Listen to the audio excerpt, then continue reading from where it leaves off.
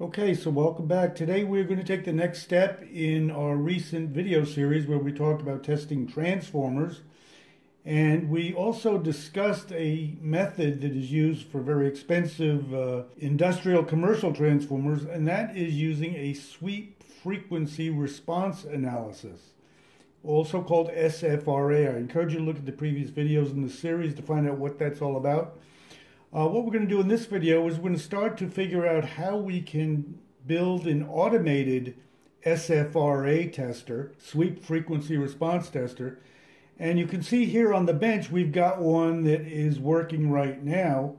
And I've got the transformer here that we're testing. I've got a function generator and I've got my oscilloscope. And as you can see here, what we're doing is we are sweeping the frequency of this function generator and applying that voltage, that sine wave, at various frequencies. And you can see it's starting at a low frequency and it's increasing logarithmically from about 100 hertz up to about 10 megahertz. And we're measuring the output of that. We're feeding the signal into this winding of a transformer and we're measuring the output voltage to see how it varies as you change the frequency. And that's indicative of a varying impedance of this transformer based on the changing inductance and capacitance of this transformer as you change the frequency. So you can see that the frequency is increasing and you can see the voltage is starting to drop because at higher frequencies the impedance increases, which means the output voltage is less and less and less.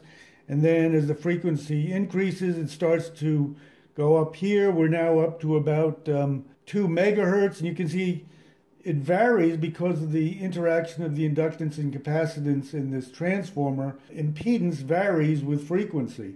And what you can do is you can use that with a new transformer. You plot the values of output voltage versus frequency, and that's kind of your fingerprint that you can use in the future after this has been in service to find out has anything changed in the transformer. We've got this sweep frequency going and we're measuring it, and you can see here we've got the output V peak to peak, and it's going down to 1.2 volts, and the frequency is about 25 kilohertz. You can see it bounces all around. It's not very accurate on this scope, but the frequency is increasing, the voltage is bouncing. And what we'd like to do is we would like to automate that so it automatically measures the input frequency and the output voltage so we can plot a trace. So in this video, we're going to figure out how we can go about doing that on the bench. So now, as we talked about in the previous videos, we're in LT-SPICE here, and this is kind of a visual depiction of the circuit that we're modeling our transformer SFRA test. And here we've got a simplified model of what is a very complex device, a transformer. There's a lot of internal capacitances we talked about, and inductances and resistances, so I encourage you to look at the previous videos. This is just a very simplified version, and we've got over here on the top left, we've got our signal generator, our function generator that's applying the sine wave in series with this power transformer winding, and we've connected up a 50 ohm output resistor, and we're sending in the signal through this series inductance and capacitance and resistance RLC circuit of the transformer winding, and we're going to be measuring on the scope the voltage across this resistor. And you can imagine as this impedance of this winding changes, the output voltage is going to change, and that's going to give us our fingerprint showing the response of the transformer as we vary the frequency, and we can use that as a fingerprint so any changes indicate something has changed in the transformer. Here are the basic steps we need to implement in order to do a sweep frequency response. Obviously, we need to sweep the frequency of the signal generator, the waveform generator applying the sine wave, and then we need to measure the voltage coming out of the series circuit and record the values and plot them. As you see here, we've got voltage or voltage ratio versus frequency. So somehow we're going to have to duplicate this, and we'd like to do it automatically rather than manually.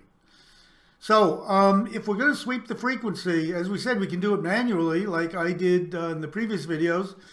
Adjust the frequency and then look on the scope and measure the V peak to peak or whatever you want to measure on the output voltage. You might be able to use a multimeter too, and then we're going to have to write the values down. So manually, these are the steps.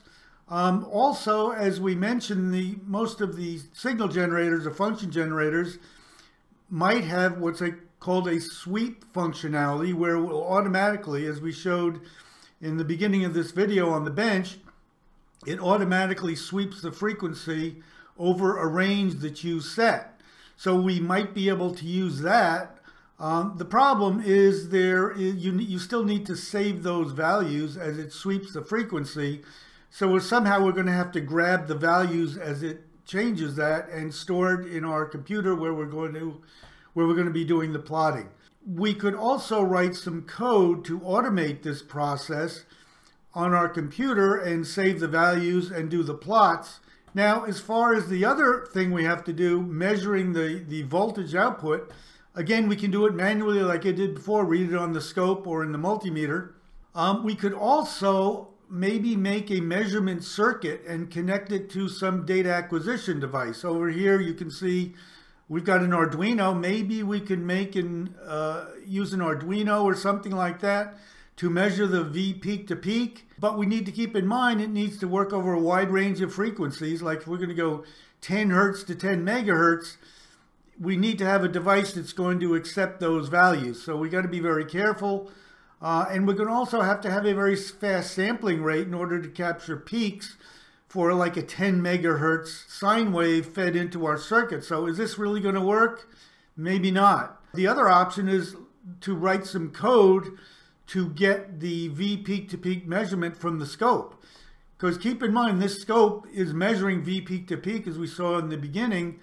Maybe we can write some code to just grab that from the scope and use that as the measuring device and not have to worry about Arduinos or multimeters or whatever. So the plan is that I'm going to do is I'm going to figure out how to automate the sweep frequency of the waveform generator, basically step this through these values, and to automate it, we're going to write some code to step through the frequency, measure the voltage, get the VPP measurement from the scope, ask the scope what's the V peak to peak, then go to the next frequency, get the V peak to peak, and then save those frequency and voltage values and plot them like that. So what we're going to do in the next couple of videos is we're going to write some code to automate this entire process. And it'll be a great opportunity to figure out how can you program these devices, the scope and the function generator. And this will apply to just about any scope and function generator you have. How can you automate these devices so you can do things like this? Really very useful. So what we're going to do, we've got our function generator. We're going to connect it via USB. Here's our computer. It's going to set the frequency every second or 2 seconds or whatever. And then we're going to use the scope to measure the output voltage. And we're going to connect that scope to USB. And then internally, we'll just grab the frequency value that we set on the function generator and then read this V peak to peak. And we're going to plot this graph of the response. So in the next videos, we're going to start working on a program that will allow us to program this function generator. And the video after that, we're going to see how we can, for example, read voltage from our scope into our program on our computer. With both of those values, we're going to be able to plot this. So I encourage you to hang around and watch the next videos in the series. And if you like any of these videos, hit the like button, subscribe, hit the bell notifications, and most of all, please let others know that we're here so we get some views. Really appreciate it. Otherwise, take care. Have a really good day. Thanks.